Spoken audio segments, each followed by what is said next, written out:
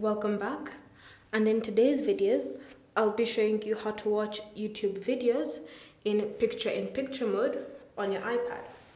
So the first step is to open settings, and in settings scroll and select multitasking and gestures. From here you should see the option start PiP automatically, so tap on the toggle to turn this on. With that enabled, the next step is go to YouTube. In YouTube, you also need to enable picture-in-picture mode, and to do this, tap on your profile icon, then select Settings. Under Settings, you should see the option General, tap on it. Then from here, you should see picture-in-picture.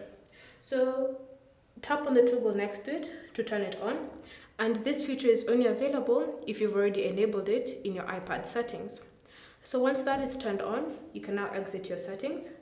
And now, when you play a video that's available on your screen, such as this one, then all you need to do is exit the app and you should see it appearing on your screen.